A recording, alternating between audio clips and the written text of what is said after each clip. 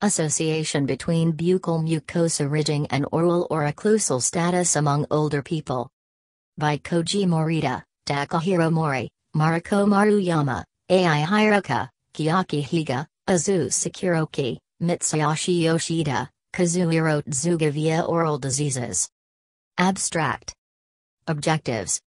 The present study aimed to evaluate the association between buccal mucosa ridging and oral or occlusal statuses among older people. Subjects and methods.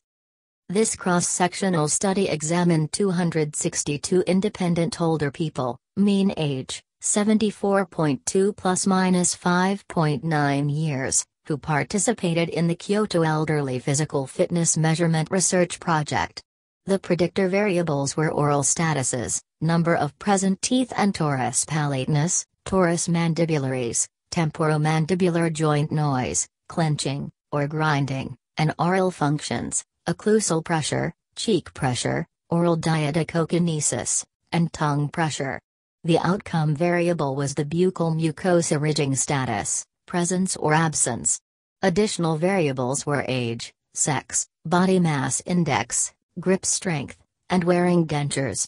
We compared these variables between participants with and without buccal mucosa ridging using a univariate analysis and multiple logistic regression analysis. Results.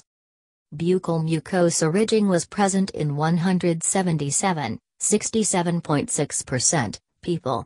Multiple logistic regression analysis revealed a close association of buccal mucosa ridging with torus mandibularis, tooth clenching and grinding and occlusal pressure, and cheek pressure.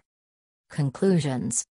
Over 50% of the participants showed buccal mucosa ridging. This was significantly associated with higher cheek pressure, lower occlusal pressure, torus mandibularis, and tooth clenching and grinding.